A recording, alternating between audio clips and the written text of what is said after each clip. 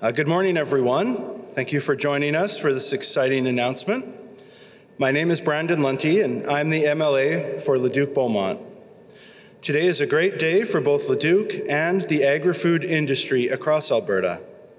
I'm thrilled to be joined this morning by a number of special guests, including Alberta's Minister of Agriculture and Irrigation, the Honourable R.J. Signerson, the Mayor of Leduc, Bob Young, and the founder and CEO of Groundswell Food Group, Brandon Marcoux. To get started, I'd like to provide a little background on the Food Centre, which has a 40th anniversary coming up next year. The first facility was the Food Processing Development Centre, which is on the other side of the property. Alberta's government opened it in 1984, and the past 4 decades, it has provided services and equipment for food, beverage, and ingredient companies to scale up products and bring them to market. There are also food scientists in the facility that collaborate with the agri-food industry and post-secondary institutions on research projects that inspire innovation and growth. In 2007, the second part of the facility opened. It's known as the Agri-Value Processing Business Incubator, or Business Incubator for short. The incubator provides help to startups and small businesses to prepare products for sale within Canada and around the world by providing them with the tools they need to meet federal food regulation requirements. As elected officials and residents of Leduc, I know Mayor Young and I are proud to have this provincial food centre in our city, and we're excited to hear what's happening now. With that, I'd like to ask Minister Signerson to share the latest news about the Food Centre.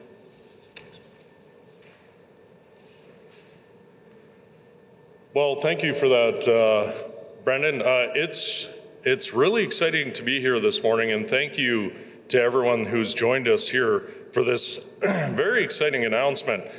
Today, of course, we've reached another milestone at the Leduc Food Centre. I'm pleased to announce we've completed a major expansion on the business incubator. The renovation has added 2,300 square meters, making this the largest facility of its kind in North America.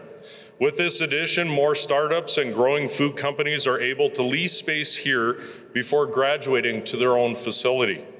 Each lease includes a suite like this, along with common storage areas, lunchrooms, and locker rooms for staff.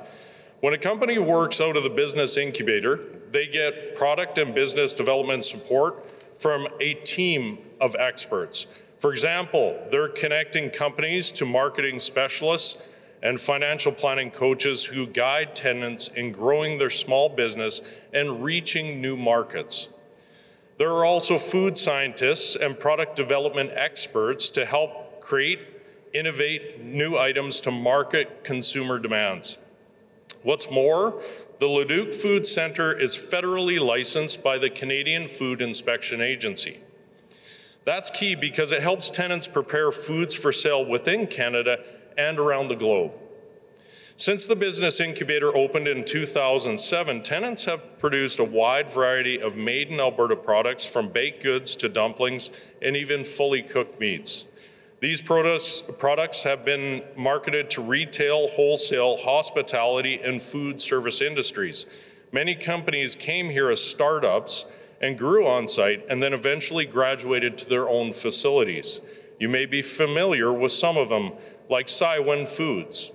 They went on to build their own plant, and now they sell world-famous dumplings and wontons and other products in stores here and across the globe.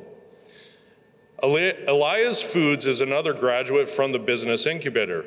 Their Chef Bombay brand features gourmet appetizers and entrees that fill plates across North America.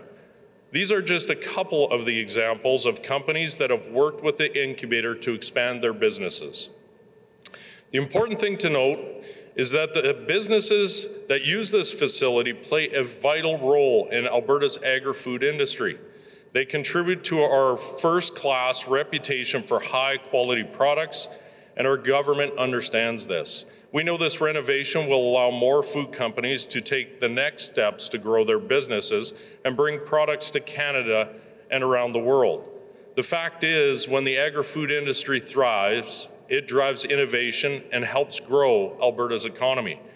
To keep this momentum going, we invite food processing companies of all sizes to work with this business incubator.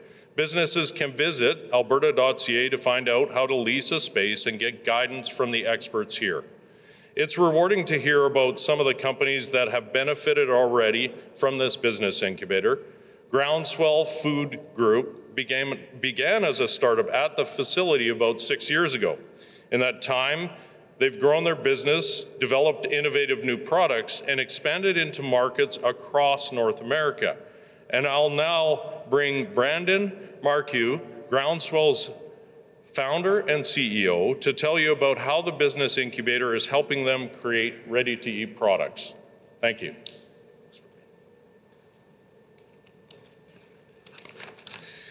Thank you, Minister. I appreciate the opportunity to come and speak here and tell a little bit about our experience and time here at the incubator. It's a very exciting day for the food producer community in Alberta. I'm Brandon Marcoux, founder and CEO of Groundswell Food Group.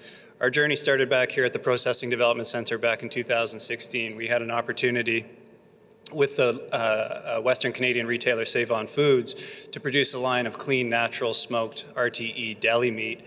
And when we presented this product to Save-On Foods with the assistance of our food science team here at the facility, we wound up getting an opportunity with 30 of their stores. And from there, we outgrew our capabilities at the incubator when we started to get interest from a number of other retailers across Canada, and we moved into the incubator just down the hall from where we stand now. Fast forward 6 years, and Groundswell Food Group has evolved into a number of several purpose-driven brands and a contract manufacturing division, which services small and medium-sized food companies as they seek to expand their product mix and presence in the marketplace.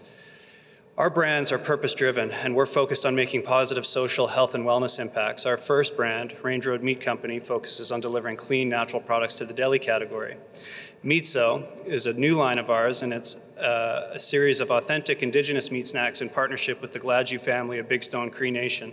Our objective there is to restore, share, and preserve Indigenous traditions connecting people and cultures through authentic food experiences. And finally, our latest brand, Dark Matter, is at the intersection of functional foods and conventional meat snacks, helping fuel athletes and active lifestyles on their path to reaching their potential. In the time since we've started, our team has grown from 1 to 30. Products that we manufacture are sold in over 3,000 retail stores across North America, and in Canada we service the small independent natural organic retailers all the way up to the large national chains. As we continue to develop our brands and products, our team grows, and so does our footprint in the marketplace. This facility is second to none in the world, and I'm constantly told by peers in the industry that we're the envy of the food and beverage manufacturing industry. The Alberta food and beverage ecosystem has a ton of talent, energy, and ideas that need support to see the light of day. The FPDC and APBI have been essential in supporting us on that journey. Food and beverage manufacturing is an extremely capital-intensive endeavor, and this facility, with this facility, startup companies have had the ability to pursue big ideas less expensively and with less risk. The physical facility is only one variable in this equation. The team at the Development Center and Incubator have been extremely helpful in helping us navigate product development, manufacturing processes, and food safety. The operations, food safety, science, and maintenance teams, many of which are here today, have been extremely helpful in getting us to where we're at today. On behalf of Alberta producers, we'd like to thank the province and the ministry for their continued support in helping to incubate companies like ours and increasing the value-added opportunities within Alberta. Thank you. Thanks. Well, as mentioned by Brandon with Groundswell, when it comes to agri-food processing, when you talk about your small and medium businesses when they first start up, it's very capital intensive. So facilities like this shoulder a lot of that burden off the start to get their feet underneath them, get them profitable so they can grow their business to a size in which it makes the transition for them to be able to go and build their own facilities so much easier. So it really is exactly that. It's an incubator to start their business and get them going. But I might have Brandon maybe just talk a little bit about his experience, where he's been over the last 6 years growing his business and how it really has sparked Groundswell and helped them, get a foothold in the market right now. So we're a little bit unique as a meat producer. Many of the marketplace retail opportunities that we pursue require federal inspection.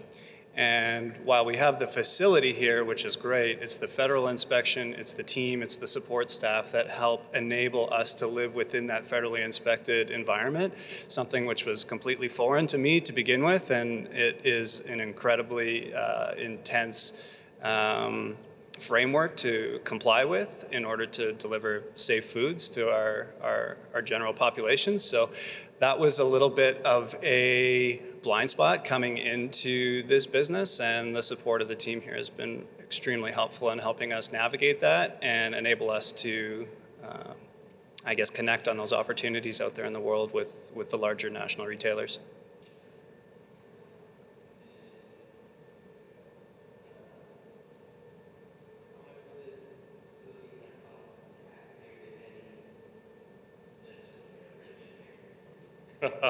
I don't exactly have that number with me. It's something that I'd have to follow up with my department on the expansion. Of course, as we mentioned, it's not the whole facility. This is an expansion, as mentioned.